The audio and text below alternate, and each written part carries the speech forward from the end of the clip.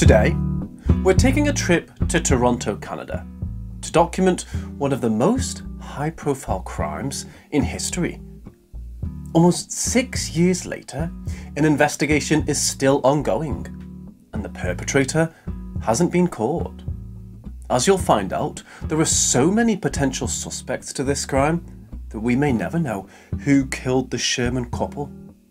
So let's find out what happened today. Barry Sherman was born on February 25th, 1942, and from a young age, he was considered a genius. When Barry was in high school, he won the National Physics Contest and graduated from Forest Hill Collegiate Institute at the top of his class. At the age of just 16, he went on to be one of the youngest people to attend the University of Toronto. He studied in the university's engineering science program and would brag about how he only applied for it because it was the hardest course.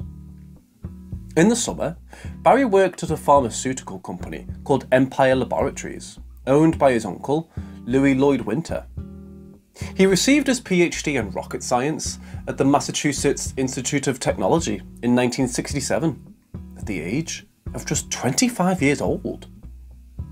He continued to work at his uncle's pharmaceutical company for a few years as a driver, until unexpectedly, Louis and his wife, Beverly, died.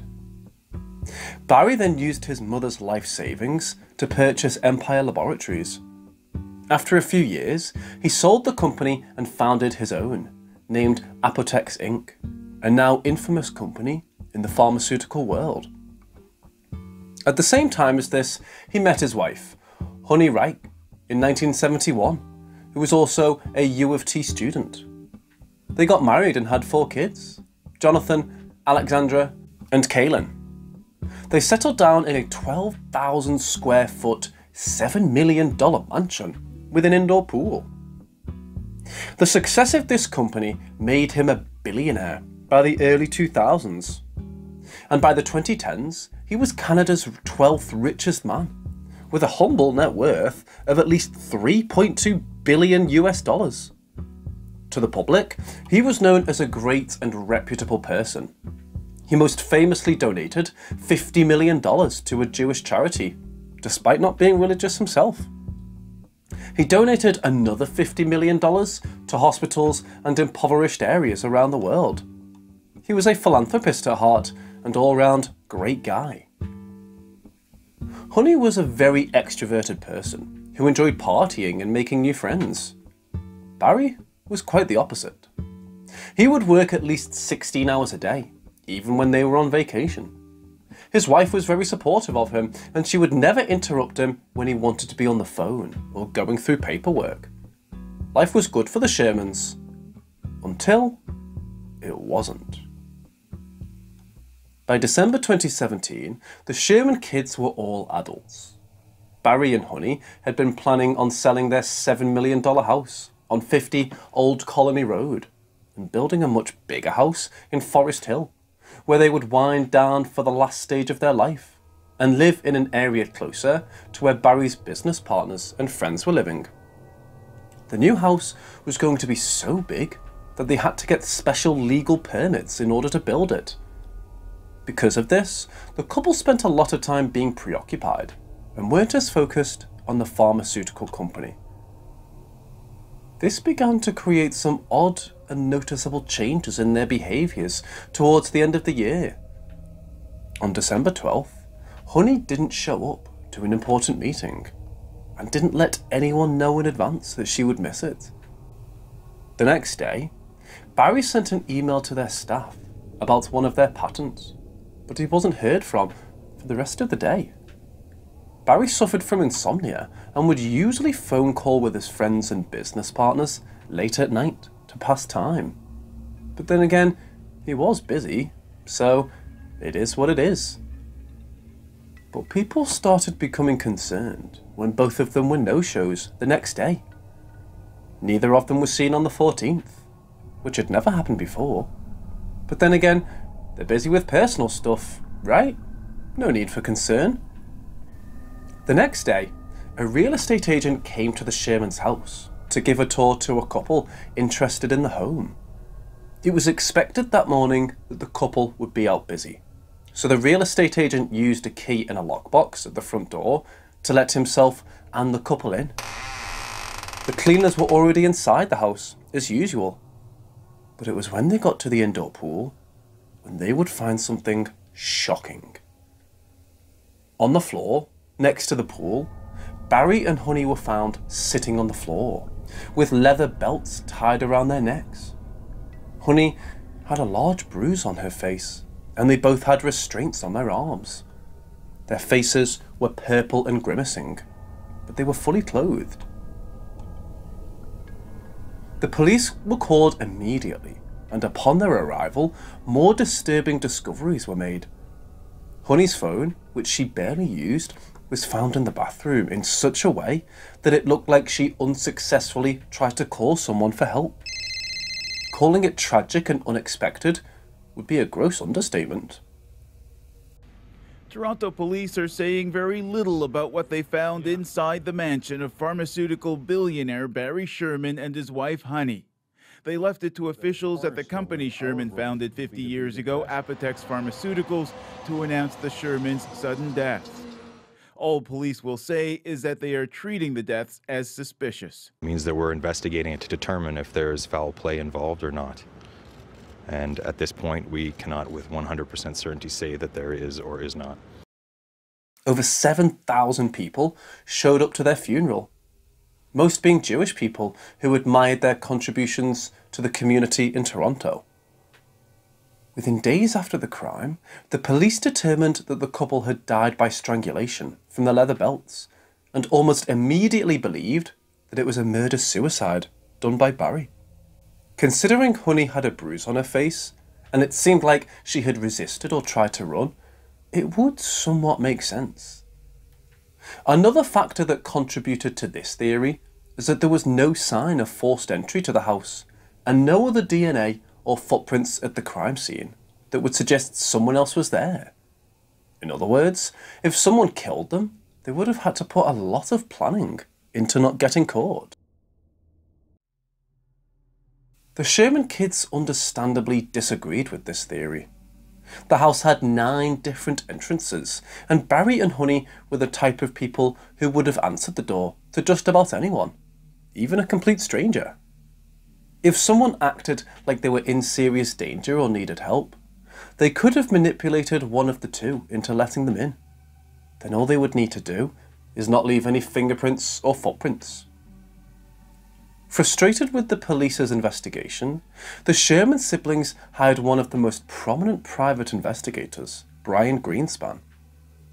Brian hired his own investigative team, who conducted a second autopsy.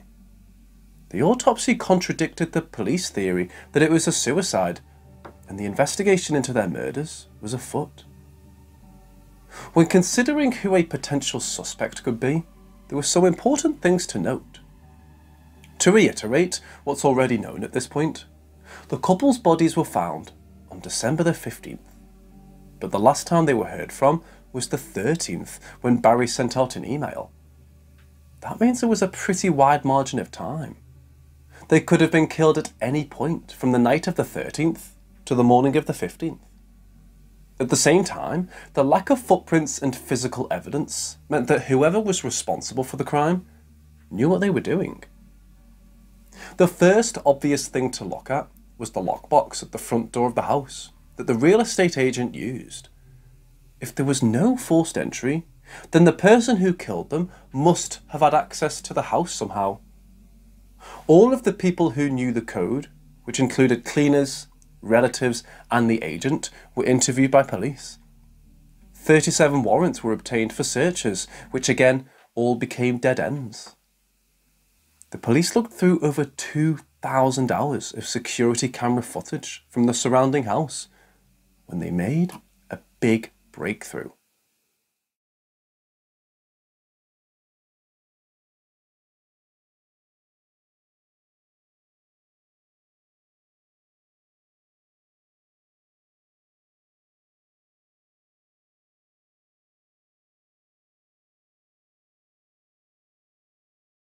Although it appears mundane at first, this 20-second long video has been believed to be the suspect who murdered the couple. The timing of this individual's appearance is in line with when we believe the murders took place, said Detective Brandon Price. The person in the video was the first officially classified suspect in the investigation, but more work would need to be done to identify who they were. Some things about Barry's character began to surface which would be contrary to how many people saw him. For example, when Barry took control of Empire Laboratories in the 1970s, he took ownership under the condition that he would employ all of his Louis Winters kids, his cousins, when they turned 21. Since Barry sold the company before they turned 21, this voided the deal. This angered the Winters children, and in 2011 they sued him for 20% of equity in Apotex. Barry responded by cutting off all their financial assistance, which they claimed was used to prevent them from learning about their right to Empire Laboratories in the first place. In 2017, the Winters lost the case, and Barry conveniently died only a few months later. This lawsuit was understandably not the fault of Barry. It was in his legal right to void the contract and sell his shares. The cousins didn't have any right to sue him or be angry for what he did. But this doesn't even scratch the surface of who Barry alienated throughout his career. A law professor at the University of Ottawa named Amir Attaran claimed that Barry was a deplorable human being who purposefully drove the prices of drugs up so that he would make more money. He allegedly cared far more about profits than about delivering better drugs to Canadian households. He reportedly owed more than $1 billion to other pharmaceutical companies for various reasons, and he admitted that he wasn't planning on paying up. In the 1990s, he sued multiple companies for their patented drugs, in fear that patented drugs would kill the generic drug industry. Throughout his career, he filed more than 1,200 lawsuits against government agencies, other corporations, and even individuals who criticised some of his drugs as being ineffective. Although many politicians and normal people believed he was a good person, it seemed like he may have had more sinister and selfish intentions underneath. In the late 1990s, Barry even alluded to the possibility that he might be murdered. For $1,000 paid to the right person, you can probably get someone killed. Perhaps I'm surprised that hasn't happened yet, he said later on. So, to recap, Barry Sherman and his wife Honey were seemingly killed out of nowhere, for no motive, which is why it was considered a murder-suicide at first. But there's no solid evidence to prove this, and with further CCT evidence and autopsy reports, it became obvious that it was a murder. The police also interviewed anyone who had access to the lockbox at the front of the house, which included cleaners, close family, and the real estate agent, but to no avail. As the investigation continued, tons of evidence came out that Barry was unethical in many ways throughout his career, which gave far too many possible motives and suspects for it to be even worth chasing any of them. I could seriously make an hour-and-a-half long documentary just covering the controversy of Barry Sherman. With a lack of physical evidence, this makes it basically impossible to narrow it down to a single suspect. The case of Barry and Honey Sherman will most likely never be solved unless another breakthrough happens. On April 25th, 2019, the police said they have a working theory about what happened, but there's been no updates since then. By the end of 2019, the private investigation closed inconclusively. In December of 2022, the Sherman kids set a reward of $25 million to anyone who comes forward with evidence that leads to the persecution of someone. What do you think about the case? Did Barry and Honey both have it coming to them? And more importantly, Who is the person in the video? Be sure to like the video and subscribe to the channel. More longer documentary form videos will come in the future. Thanks for watching.